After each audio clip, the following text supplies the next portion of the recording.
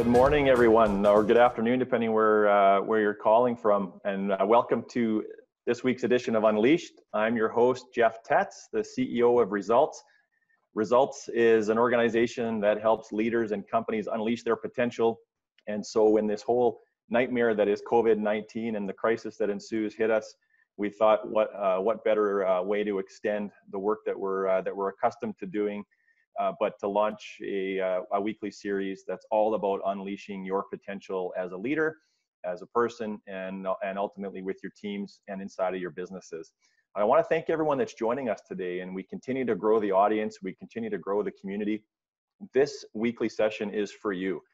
So our hope is that when the show comes and goes, you've picked up at least one or two things that you can start to apply into your life right away for the betterment of all of your relationships, for the betterment of your organizations and the groups that you participate with. And we really appreciate the folks that are helping spread the message. So some of the people that are here today have sent it out to their executive teams and their managers across their organizations.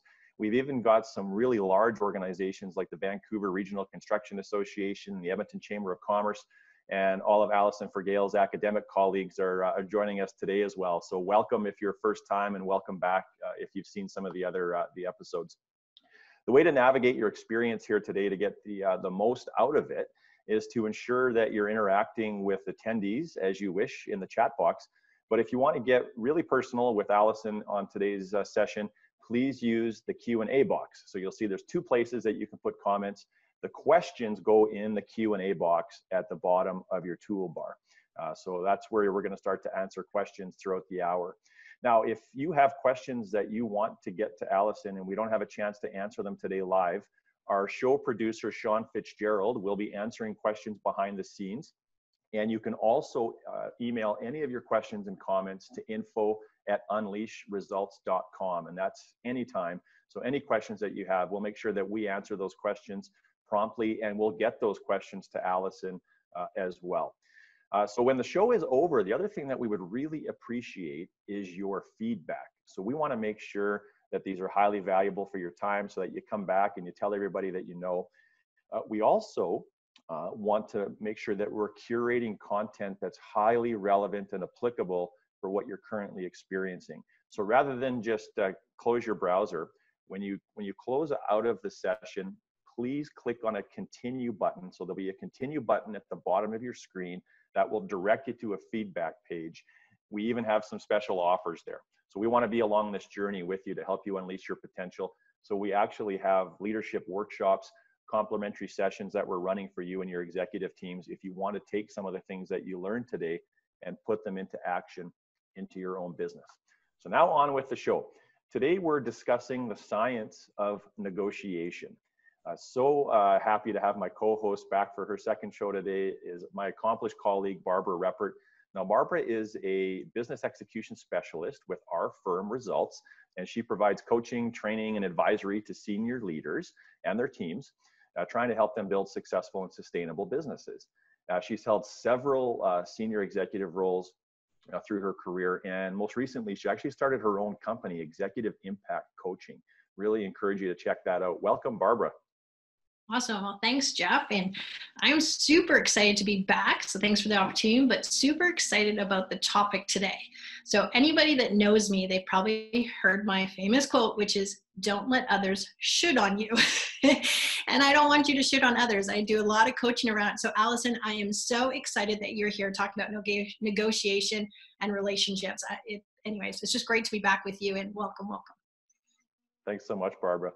And we're absolutely thrilled that Alison Fragale is joining us from her home in Chicago today. So Alison has got a very lengthy and accomplished bio. She's a research psychologist and award-winning professor at the University of North Carolina's world-renowned business school.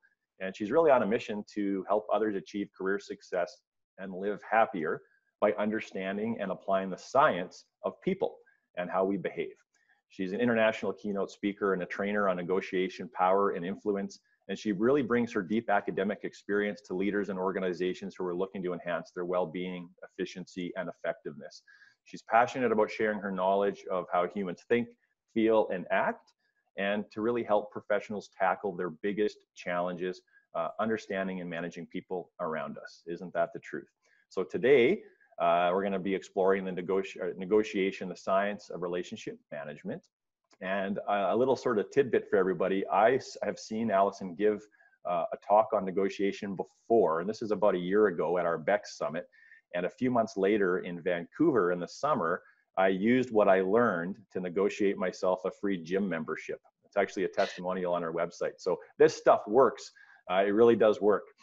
So Alison, before we dive into the science of negotiation, why don't you tell us a little bit about why you decided to take your career down this path to begin with? Yeah. Hi, everyone. Happy to be here.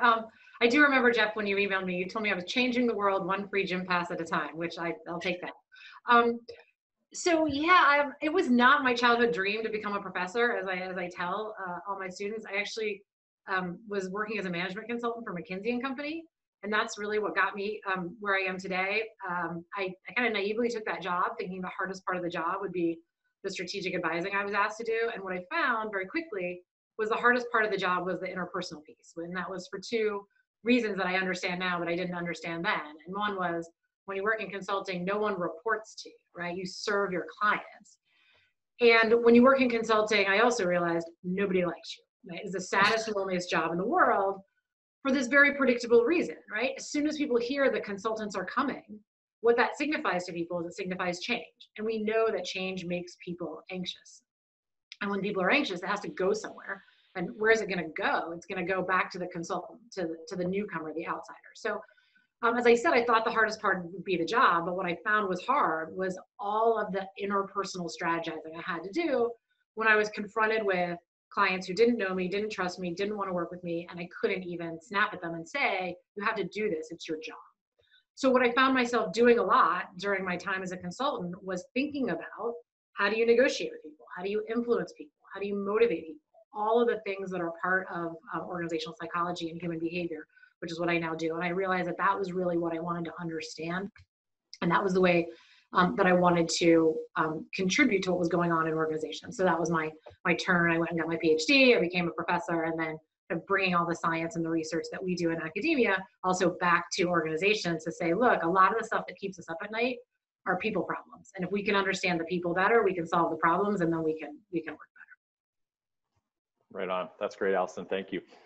So we're going to get into negotiation today, and you know, I'm interested that, and I found it interesting, the title of the workshop is really about sort of building stronger relationships. And I think for myself, and I'm probably not alone, when I think about negotiation, my palms get sweaty. I feel some anxiety, and it oftentimes feels confrontational and adversarial. So why don't you sort of explain to us the dynamics and the science around really great negotiation?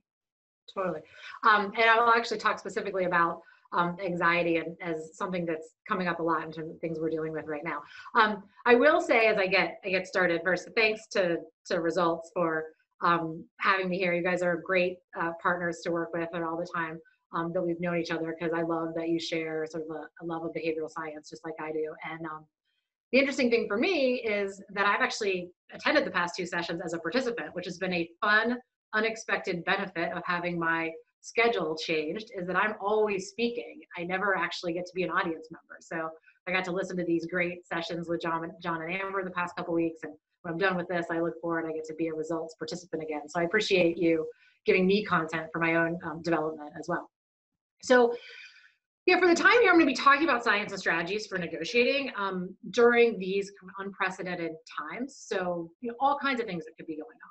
Last week, Amber Mack talked about, you know, if you're trying to maintain your business's financial viability, going to vendors and asking for a discount to reduce your expenses until business resumes.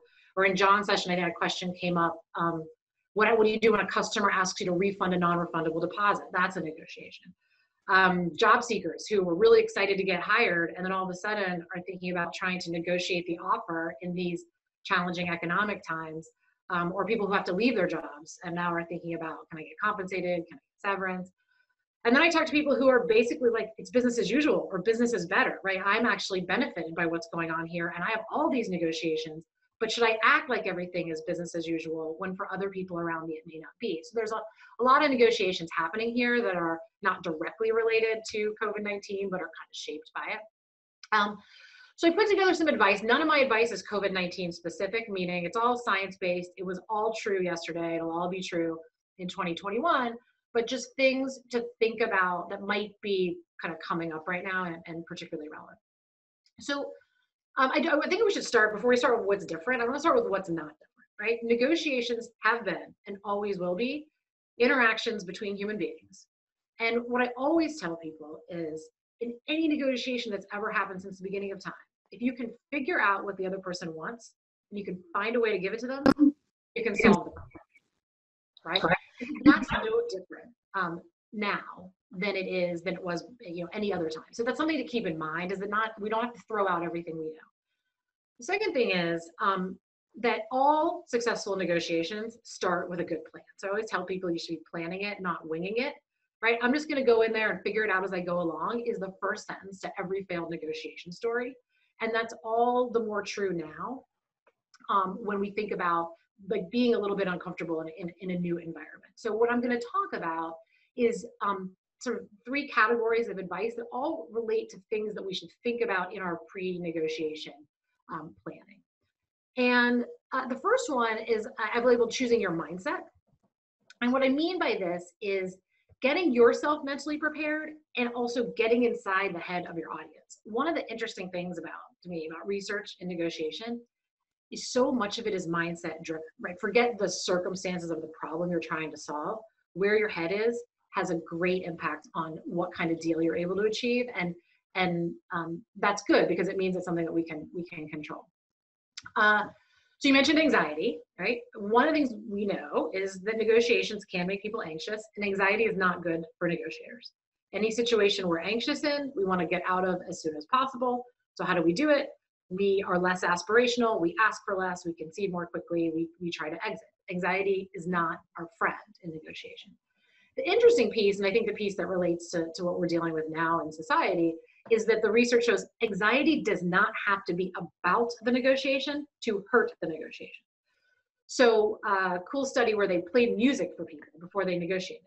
And some people heard classical music and other people heard the shower scene from Psycho, like, right? Nothing to do with the negotiation. And then they had them negotiate, and the ones that listened to the Psycho music, they did worse. So I say that because there's a lot of stuff that's kind of making people anxious right now, much of it having nothing to do with negotiations. But if that anxiety exists, there's reason to think it can carry over into the conversations that we're having. And so if we're feeling anxious, if our people are feeling anxious, it's not great to send them out to be negotiating. We're much better off waiting until we're in just a better psychological state. The other mindset thing I think it's important to keep in mind is staying aspirational, right? So aspirations are your goals in a negotiation. More ambitious aspirations drive better performance. Basic goal setting theory, right? More ambitious the goal, the better you do. What's interesting is if we're in challenging times, right? Challenging economic times, it's easy for us to talk ourselves out of being aspirational. It's hard enough for us to do this on a good day. It's really hard on a bad day. Right? So we say things like, they won't be able to afford that. They don't have to agree to that. We don't want to be talking ourselves out of our high aspirations at that point. At this point, it just leads to bad deals. However, right, we also know good aspirations are not just like dreams plucked out of the sky. They are data-based. And so what I would advise people is, it's more important now than ever to be getting some data on what's possible. If circumstances have changed and you're not sure that your data from last month or even last week is good data anymore, get some new data about what informs this particular problem. And I'd say there's all kinds of sources of data. We can always talk about them, but the first thing I always tell people is go to your network, right? Your network is a great source of information. I guarantee whatever problem it is you have, someone else that you know has just dealt with this problem in the recent past. And if you can find them, you can get some data and you can get some advice. I won't tell it now, but maybe if it comes up later. I know Jeff and I share a like of American football, and there's a good story about some of the uses of data in the NFL in terms of trying to resolve disputes around that. So maybe we have time later, we can talk about it. So the other thing is in these kind of times is anticipating resistance, right? Resistance in yourself, resistance in others. Basic idea comes from the psychology of loss aversion. Losses hurt more than gains feel good. We do not like losses. We work really hard to avoid them. Well, this ends up impacting some negotiations because some negotiations we are involved in are about achieving gains, right? I have a new job. I'm going to negotiate with my employer about my compensation or my employment package. That's kind of gain oriented. But other negotiations are more about avoiding losses. Like I have a customer who wants some remedy or wants some refund. Really the status quo is just preserve what I have, and anything I offer here is going to be perceived as going negative. Those are negotiations which we refer to as negotiating in the domain of losses. And what we know psychologically is because losses hurt, negotiators become much more stubborn, difficult, resistant to make concessions when they're negotiating in a domain of losses. So it means two things. If it's us, right, we are the ones who think that we are losing, then what we need to kind of acknowledge is that over my dead body feeling that starts to emerge, and we need to find a way to get past it. And one of the ways that we can do that, if we're the ones feeling that way, is to bring in somebody else to advise us, right? A third party, someone who's more emotionally detached, to say, help me plan through this problem so that I am not unduly resistant to making any concessions or trying to solve the problem. Sometimes it's the counterpart, right? We're going to talk to somebody and they're going to be in this domain of losses frame of mind. We need to recognize that and anticipate it so that we can have a strategy for it. And one of the most effective strategies, although the hardest to execute, is for you yourself to stay calm in the face of their sort of perhaps difficult, stubborn, maybe even rude behavior. It's one of the hardest things to do. But I will tell you, my husband, I always joke, like 99.9% of the fights that my husband and I have ever had in the 20 plus years that I've known him have all been started by me. And my husband has responded the same way in all the years I've known him. Whatever it is I'm mad about, whether I'm right or I'm wrong, he always is like, I'm really sorry that happened. Let's see if we can find a way to fix it. And I will tell you, it is impossible to continue to yell at a human being who only responds with, I'm really sorry that happened. Let's see if we can find a way to fix it. So if we can anticipate that someone is going to be psychologically threatened because they're going to have to give something up, we can have a response that doesn't escalate that cycle of sort of animosity and hostility, but actually de-escalates it. And then the fourth mindset thing I'll say is to focus less on why you need them and focus more on why they need you, right? This is, advice I would give people any day of the week. But particularly now, right, in uncertain economic times, you might start to feel a sense of desperation to strike a deal. And desperation kills aspirations for sure, right? This feeling, I just got to take whatever I can get because I can't afford to walk away. It's the surest recipe to end up with a bad outcome. But the thing about that narrative is it's only focused on you, right? What's my situation, with no thought about what is the other person's situation. People don't say yes or no to you because of how powerful you are or how powerful you feel. They say yes or no to you because of how powerful they are and how powerful they feel. So we need to be thinking about this. So I was talking to somebody who's a job candidate and kind of feeling a little bit defeated in negotiating with a potentially new employer because there have been stories, and I've seen them in my own university and network, where people's offers have been rescinded because all of a sudden that company is not in the situation it was several months ago. And that makes the candidate justifiably very nervous about engaging in a conversation, right? So if I push too hard, I'm going to lose the job and I won't be able to get another job because who's hiring in a global pandemic? And now I'm really desperate. And so I can't aspire for too much. But there's no stopping and thinking about, well, how is the person from the company feeling about this, right? Maybe they feel really powerful that they don't need you. Or they also might be feeling like, you know what? I'm working from home. I've got 3 kids that I'm homeschooling. I'm at my wit's end. I have so many tasks. I'm falling behind in my work. And you know what I don't have time for right now? Another job search, because I couldn't get the person who was on the 1-yard line, right, to actually come across the goal line and join us. So I feel really desperate to get this person to say yes. So one of the things you want to think about, right, even if you're putting together new product offerings, right, for these times, and saying, hey, I'm going to offer some special incentives. If you get your customers intrigued about those offers and they realize, right, they're scarce because you're not necessarily going to offer them forever, right? They're offered during some unique times.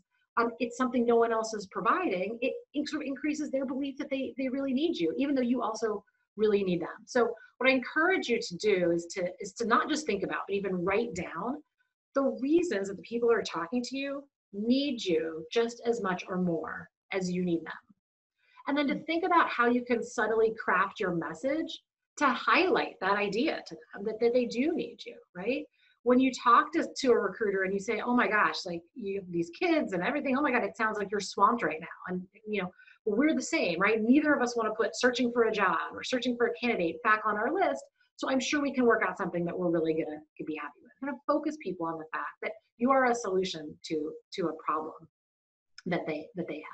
Right, so those are 4 things I encourage people to keep in mind for thinking about getting themselves in the right frame of mind before they start the negotiation. Right. I think, Barbara, you had a question. I'm not sure if it got answered or not, but why don't you go? Yeah, actually, there was so many, Alison, because there was so much packaged in there. But actually, I'm just going to loop back to my first one, because otherwise I'll sit and talk to you all day, and I'm sure people would rather hear from you. But the first one is that anxiety piece, because as you said, it is popping up. And so all the way through the first part, I'm like, okay, what's the how? So I had read once, and I just really fascinated on your answer.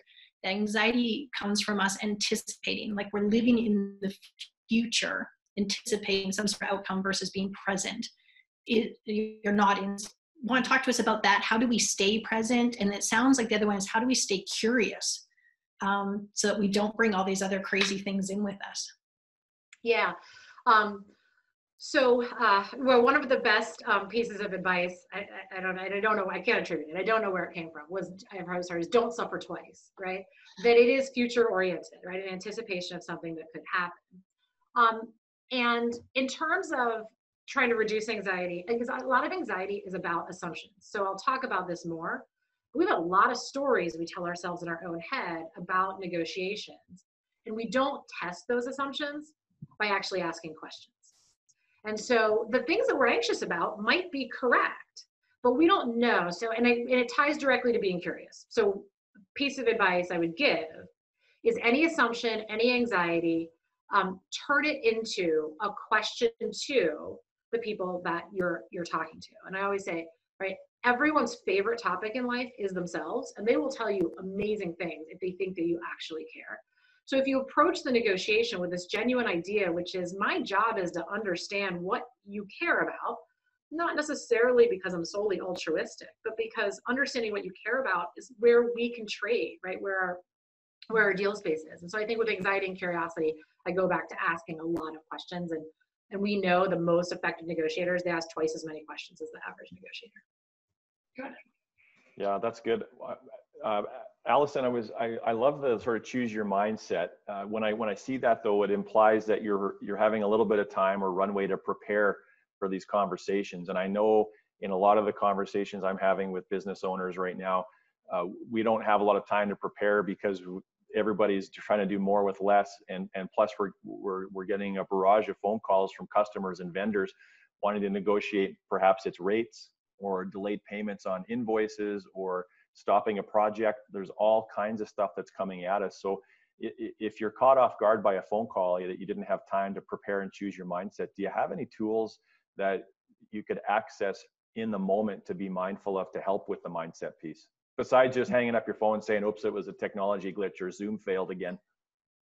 Yeah, well, look, okay, so a couple things. I will answer your question, but I will step back one step and say this. We have real emergencies and we have emergencies of our own making.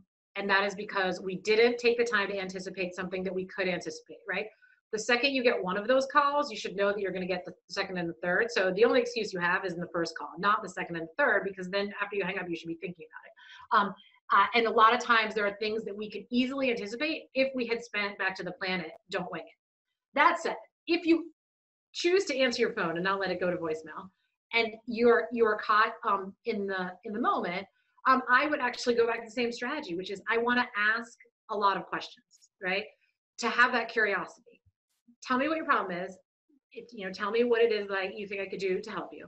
And then to explore, right, where they're coming from, what concerns them. And then if you need to buy yourself some time to say, let me collect all of this and think about, what you're proposing, what we might be able to do, and let me get back to you. what's the best way and time to do that. But the questioning does two things, right? It gives you moments to think, but it also allows you to learn what the root cause of the problem is. And so when we panic, that's when those assumptions start to come in, right? Okay, I know what's happening. If I don't give you a refund right now, you're going to, basically refuse to be my customer. You're going to slam me on social media. I know exactly what's happening. None of that's been said, right? It's just the narrative we've had in our head. And so to explore, right, what would be a good solution for you? What actually concerns you right here? What could I do that can make you happy? And that's how I would think about it. Okay, thank you. And I know we have some questions coming into the Q&A, and I want to just encourage everybody again and remind you, if you have questions for Alison, put them in the specific Q&A chat box, not the regular community chat. So the Q&A box. Barb, you had another question. Actually, I was going to take one from that box, sure, if I could. And it was actually quite an interesting one. And it's that whole idea about who gets to speak first in negotiation. And the idea of, if you speak first, do you lose? But then what if you're both just sitting there staring at each other? What do you do then? I wouldn't sit and stare. That becomes awkward after a while. There's no evidence that speaking first leads to losing. In fact, if anything, the research is the opposite. There are a lot of pieces of negotiation science that are consistent with what people thought was probably true about the world, so I just confirm them. The one that surprises people the most is not on speaking per se, but when it comes to actually making proposals, making offers and solutions, that the person who puts the first offer on the table does better. And that's the science. And that tends to contradict what people think. Now, we also know some pretty new research that came out that said it's to your economic advantage to offer first, but it makes people feel really anxious. And so they do it, and it actually leads to them doing better, but it leads to them feeling worse about it. And this is back to where data comes in, right? If you can't put an informed first proposal on the table, you don't have enough data, and you're not prepared enough to be in that conversation in the first place. And if you do have enough information, you should use it to your strategic advantage. The psychology of it is anchoring. So if I put the offer, even though you're not going to agree to it, most likely, you're going to counteroffer, you don't like what I've said, it anchors the subsequent conversation more in my end of the bargaining zone. And so I would say, don't be afraid to speak first. I don't think the offer is necessarily the first thing that should come out of your mouth. There's other rapport building things you need to do first, and I'll talk about that. But when you get to making offers, don't be afraid to put it out there. You should be informed, and you should take advantage of that psychology. That's interesting. I always thought, you meet and then see who goes first, and it's the big chess game. So that's actually fascinating. Thank you for that. Jeff, do we have time for another question now from the chat box, or do we need or the Q&A box, or do we need Alison to carry on? Let's take another question. Okay. So this is kind of an interesting one. So Patrick, what are some basic tools or tricks to help the other party lower their levels of anxiety? And I guess you're monitoring it, but any thoughts there? I do have some thoughts. So one is, and I'll get to these, but I'll talk about them now. Humor and similarity are two that I would go with. Basically, the idea is we want people to like us, feel comfortable with us, trust us. Conversations are always easier when the person we're talking to, right, has positive feelings about us. It leads them to share information. It makes them less anxious. And so humor is particularly useful. So the science on humor is that if I initiate a negotiation, and at some point in the early stages of building a rapport, I do something humorous, or I offer some humor into the conversation. One study I looked at had people share Dilbert cartoons, which, as you know, are not fall on the floor funny, but they're funny. So someone shared one about negotiation before they negotiated, and they found that when people shared these cartoons, they did better. And the psychology of it is, I make you laugh, you like me, you trust me, you then share more information with me. That is all to my strategic advantage, not to take advantage of you per se, but to figure out a deal that's going to work for both of us. So humor is a good one. I will just say though, we need to make sure that the humor is considered universally funny. So there's other research on egocentrism in humor, right? If we think it's funny, we think everyone else will think it's hilarious, and that's not always the case.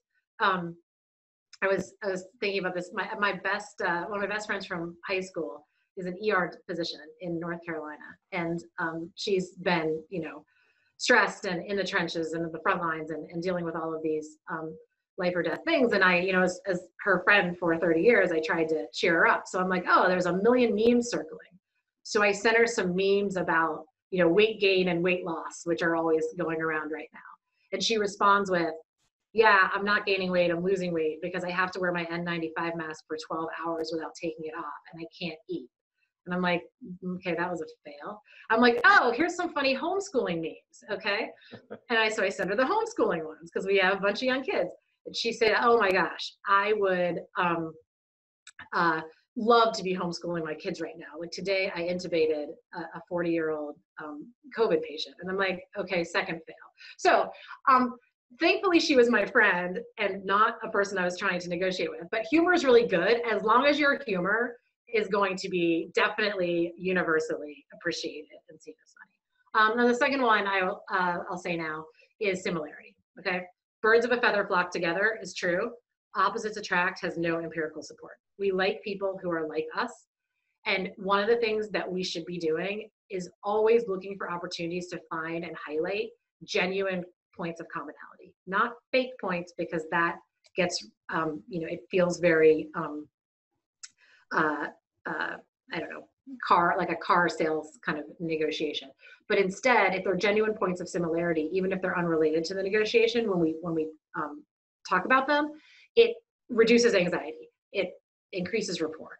And the beauty of what we're going through, right, for as tragic as it is it gives everybody something to talk about that they have in common. And so all of a sudden, one of the things you have been handed as a strategy is if you can't play similarity right now, you never will. Because we have all these points of commonality with people that we might have thought before are really different. So I would focus on those two as specific tactics in the early stages to kind of reduce anxiety, humor, and similarity. Okay. One last real quick one, Alison, only because I think you answered this, but just to make sure, it was a question about how do you funnel emotions, pardon me, out of the negotiation? And I think you talked about adding that third party. Do you want to just do that one quick and then we'll let you carry on? Yeah, so a couple of things. Like, it depends on what kind of emotion you're dealing with. I'm assuming people mean negative. Yes, I think third parties help. So one of the things we know is when one party to a negotiation is represented by multiple people, everyone does better. So bringing a person onto your side, or even if they bring someone onto their side, it helps. Mainly because it's not so much that it diffuses things emotionally, it actually helps information sharing. It's really hard to talk and listen at the same time. And so the more people we have, the more we can actually do a better job of information sharing. But I think other people help. I think remaining calm in the face of negativity helps. I think taking breaks and allowing people's physiology to actually come back down to baseline is also something that's very helpful. Okay, great. I'll better carry on with your presentation. Thank you so much. All right. Okay, so the other thing I want to spend just a little bit of time just offering a couple thoughts to people is choosing a medium. And what I mean by is what the communication channel is going to be, particularly now that for most people, face-to-face is not an option. So now if we're going to be negotiating, we're doing it in some electronically mediated way. All mediums have use. The best medium for your problem is the one that's going to facilitate the exchange of information from the parties. Generally, that is not email, okay? You should be avoiding negotiating over your email unless you're sure one of two things is true. The other person loves you or the other person hates you. And the idea is, it is really hard for you to communicate intent over email. And we know that email senders, they overestimate how accurately the tone of their email statements can be decoded. So if I take what I know is one of Jeff's favorite movies, Rocky IV, and I say Rocky IV, right? That's a sequel. Kind of sounds exciting. But if I say Rocky IV, that's a sequel. Okay, same words, but with my face, you can see that now I'm not so, that's sarcasm, right? On the page, those two statements are exactly the same. And rereading and reading our emails a million times before we send them, it does not help, because when you reread your email, you read it in the tone of voice that you would use if you said it, which is not available to the participant or to the recipient. So email communication results in a lot of miscommunication. And So in one of my friends, I don't know if it's an actual statistic, but I always repeat it. She says 80% of emails are written to clarify a previous email. So the idea of back to the person loves you or hates you, the idea is if you are working with people for whom you already have a strong bond and you're cooperating, you're already good at sharing information, email is just fine, email away. Because the idea is, yeah, you lose tone and you lose intent, but the other person already feels positively about you, they're gonna presume positive intent, fine. If someone hates you, if you have a very hostile negotiation, email actually does help facilitate information exchange because it does remove these other channels, my voice and my face, that are not helpful in more hostile negotiations. Because if you have decided that I am your enemy, everything I say and do will be coded that way. And so the fewer channels we have to actually manage, the better. And so the science has shown that in very cooperative, contentious negotiations, email can be useful. The problem is that most of our problems fall in between the love and the hate, right? They're kind of in the middle. And those are the ones that you actually want to work to get off your email. Since face-to-face isn't an option, I will tell you that video conference is better than phone because you want as many mediums of communication. So being able to see me is better than just being able to hear me. If you have Zoom overload, which you have every right to feel at this point, then what I would tell people is move some of the other meetings in your life to just phone or email and save your video conferencing for your higher stakes problem solving because it is important to be able to see them. So this is my piece about taking time to build rapport. And that's always true. It's particularly true in a virtual environment, especially because the virtual environment can feel a little awkward when you're getting on it. There's not one way to build rapport, but humor is a good research-based strategy. And I feel like everyone can use a little humor in their lives right now. So planning out, some way that you can engage, begin with levity, I think is always good. The other thing I would say is in any negotiation, people care, right? That we are listening to them, that we hear them, that we are validating and giving acknowledgement to the things that they are saying. That is a little bit harder to do in Zoom, right? It's harder to communicate that you're listening with your eyes for a variety of reasons, right? Like I have two screens here. So when I look like this, am I ignoring you or am I actually really paying attention to this is where your face is or this is where the notes are? If I look down, right, am I looking at my phone or am I actually taking notes? And so a couple of things, note taking is a great way to signal that you value what somebody is saying. If I write it down, I am giving the words importance. But you may not be able to see me taking notes here and wonder, like, why do you keep looking away from me? So verbalize, I'm going to take notes here. So if you see me looking down, that's what I'm doing. Or I'm going to mute myself because I'm going to take my notes on the computer while I talk to you, and I don't want you to hear all of my typing. When you're on a platform like Zoom, you have to use paraphrase and repeat more than you even would. It's always a good idea. Paraphrase and repeat is, so what I hear you saying is, and then you fill it in.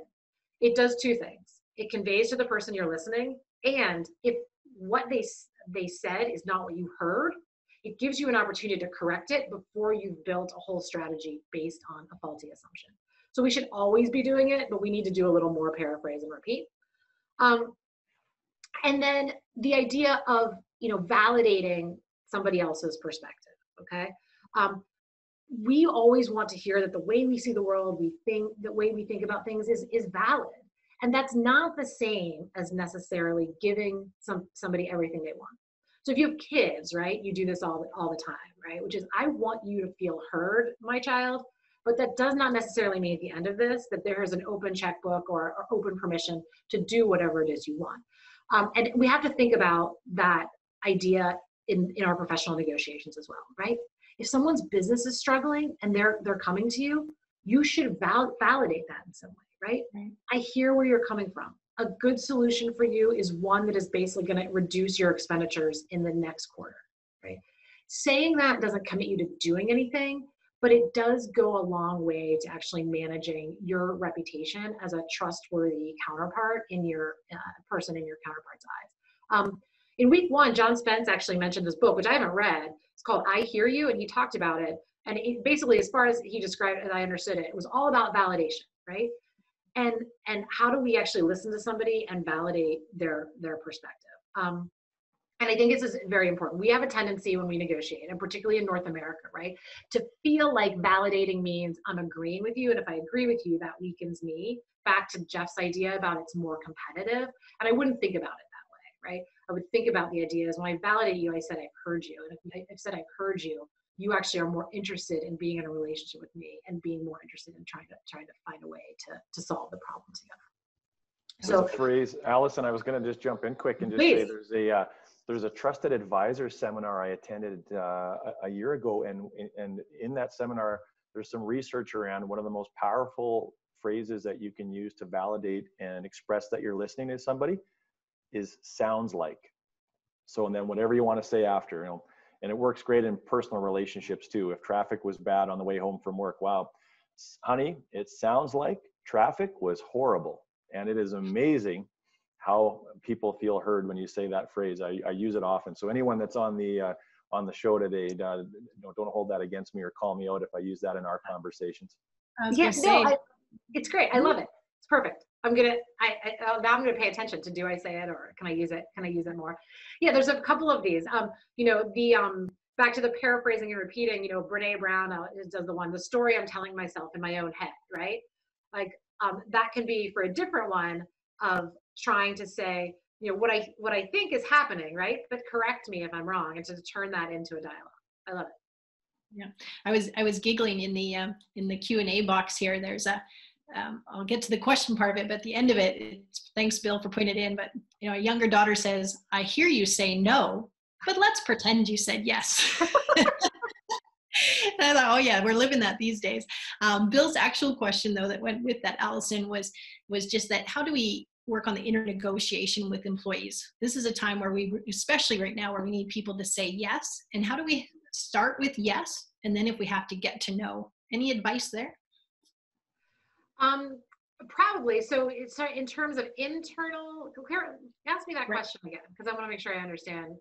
Yeah. So the idea was on internal negotiations with employees. Yeah. How can we help them start with yes in the negotiation, would be my understanding, or work from a position of yes before we get to no, instead of just this immediate no. Oh, so yeah.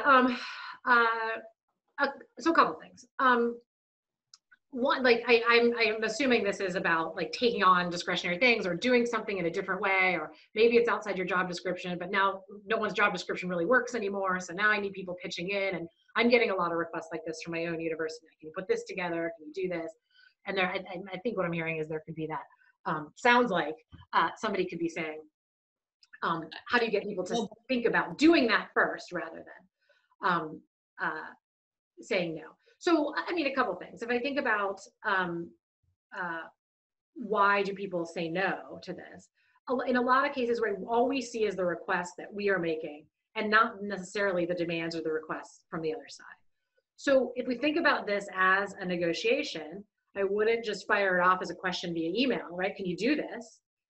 Again, back to the idea of what's that about? Are we building rapport? If it's important, what I would say is, here is something that would really benefit us. Let me talk about why it's really important.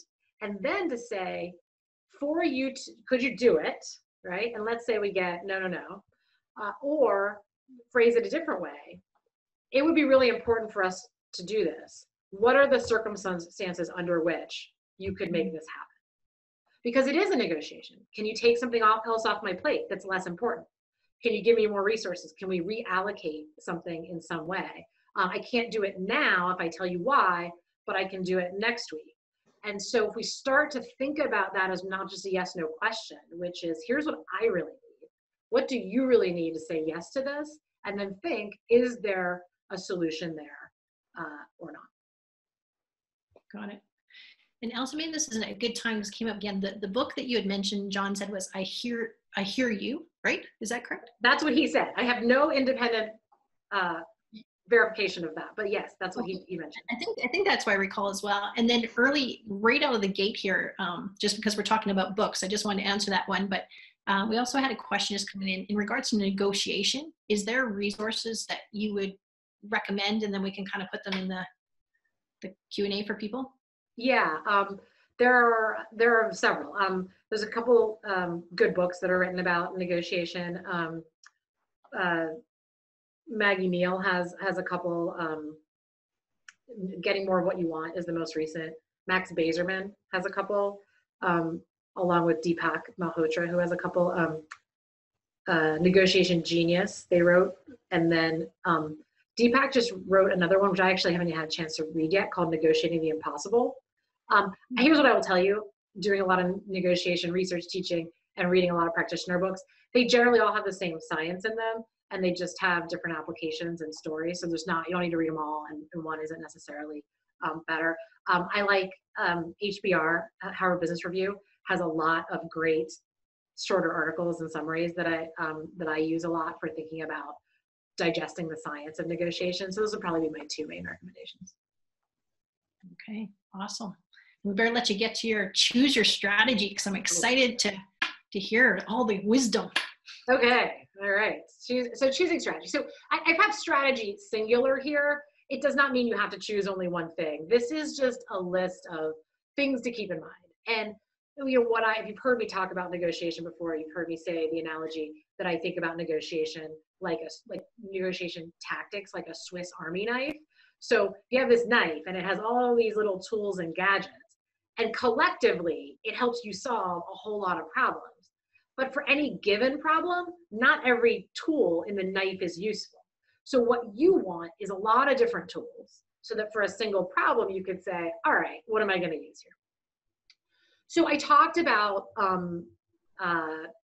similarity, right? This idea that similarity builds liking and trust. I was kind of reminded once of this funny time where it wasn't a strategy, it was just pure luck on my part. I went to meet somebody I didn't know about, doing some work with her, and we went down to the cafe in the basement of her office building to get some coffees, and it was just coffee. So you have this awkward moment where you have somebody you don't know and you have the coffees, and you're not going to split it because they're each 83 cents, but you're going to just one person's going to pay. We both pulled out our wallets at the same time to offer to pay, and as we're standing next to each other, we look and we have these two absolutely identical, very recognizable wallets right there. And the woman looks at me and she says, "Nice wallet."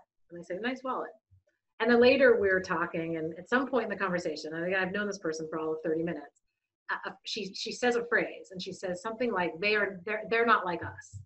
And I said, oh, we became an us, right?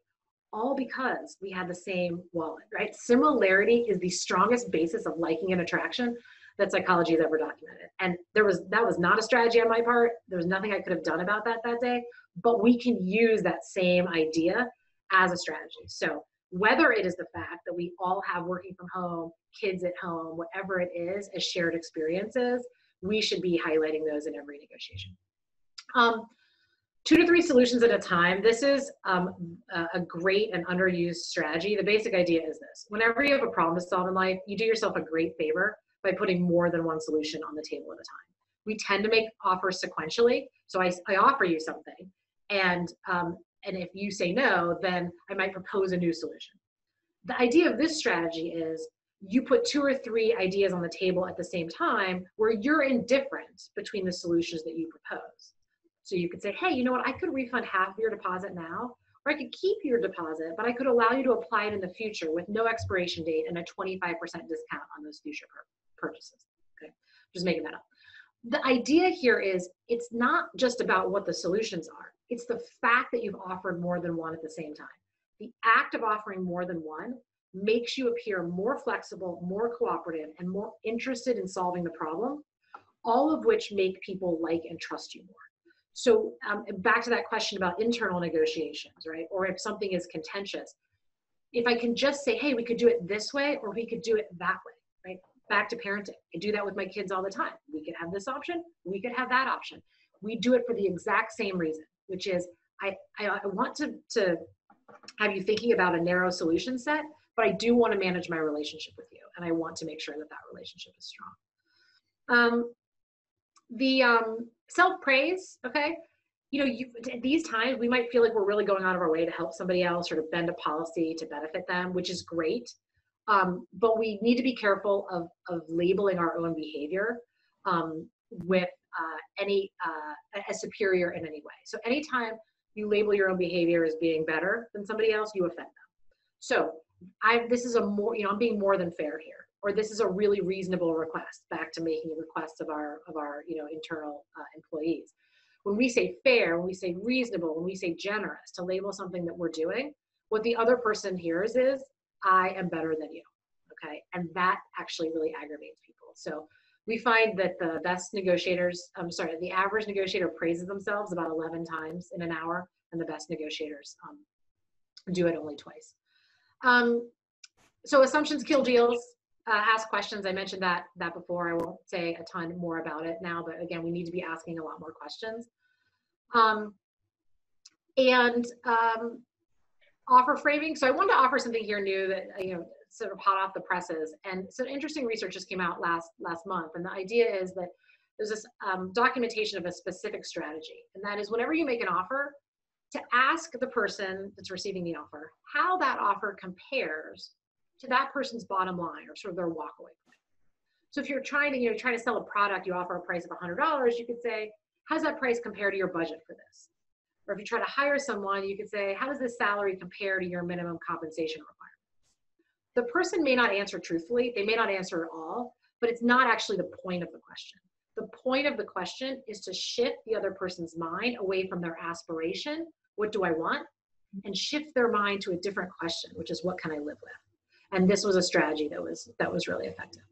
And then, I referenced in some of the marketing for this about what to do if you have to put off a negotiation, right, that you thought you were going to be having right now, and you just can't do it, right? If you're sitting on the sidelines of your business or life in some way, what I would say is that we should be using this time to be building our social capital, right? There are people in our professional lives we cannot say no to, that if they call us, whatever they ask, we are going to do. And our goal is to be that person for as many other people in our lives as we can, that when we call them, we are the person they can't say no to. And the way that we do that is by adding value over time, right? Making introductions, forwarding information people think would be helpful. Other people told me they do it by liking other people's LinkedIn posts, or writing a thank you note a week, or giving a compliment a day, right? If you are having to sit out of negotiations that you wish you were having, use your time to build your social capital. You will get to draw on that again and again. And then the final thing I'll say, and I'll stop, is to close with a piece of advice I got once, and it had nothing to do with negotiation, but the piece of advice was, someone said to me, Alison, when in doubt, love. And I think that that's very applicable to what's happening here when people are asking me, like, should I make an exception to policy and help this person out? Should I believe their story? Or are they just, kind of using it as a negotiation tactic? And I would say this: if you are torn as to what to do, I would just encourage you to err on the side of love right now, and think of it as a form of a deposit for future withdrawal, right?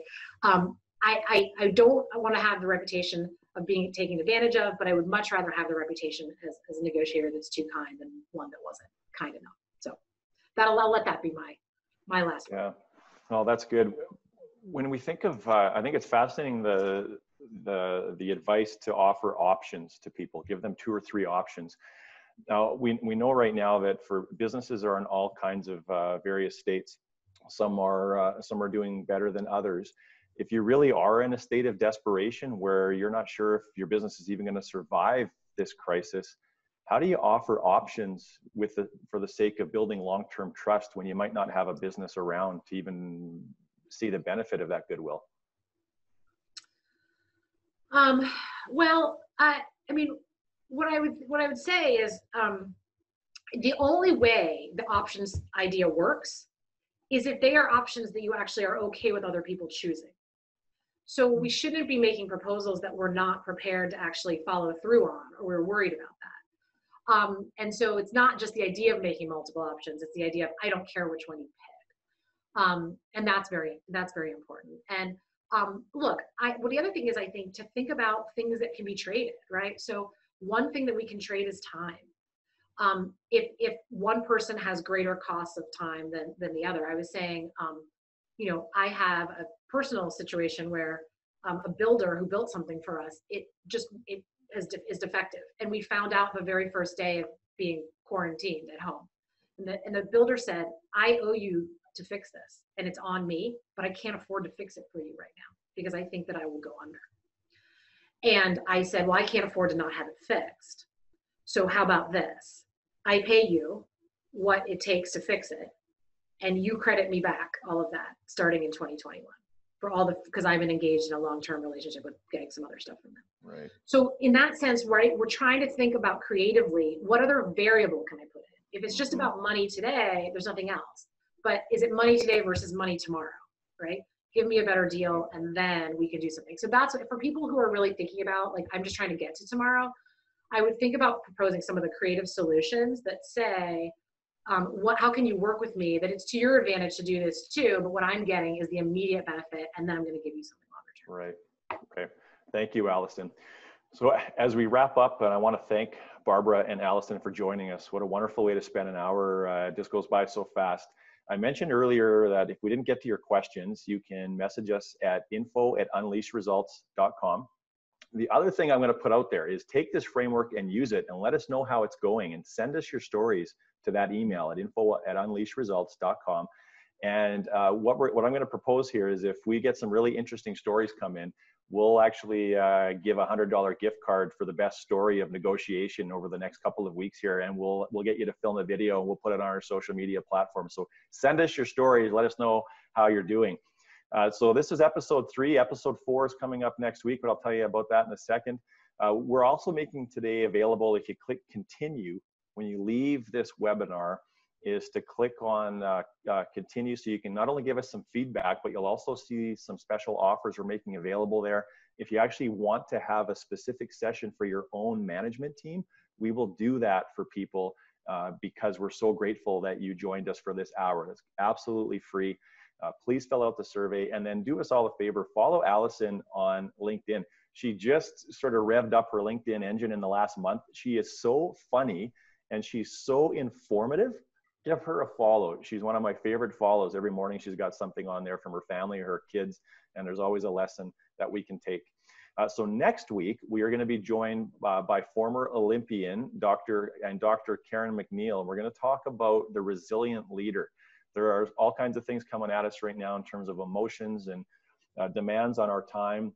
We're trying to be there for our people and our families and our companies, and we're compromising and sacrificing time for ourselves.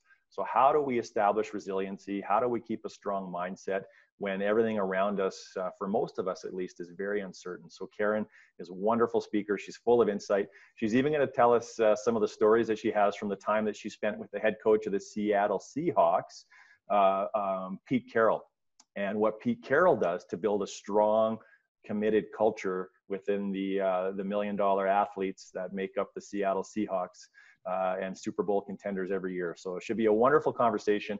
The recording of this one will be on our YouTube channel. Please keep in touch with us through our various channels. And thank you everybody so much for your time. It's such a pleasure for us to be able to spend this hour with you, and we're just trying to add some value. And so I hope that we accomplished that today. So thank you everybody. Thank you, Barbara. Thank you, Alison. You're such wonderful folks. Thank you. Thank you for having me. Yes, and thanks for everyone for joining us and allowing me to get on here again. So it's great to see you, Alison, and love the thoughts. So thank you so much. Thank you, Jeff. Fantastic as always.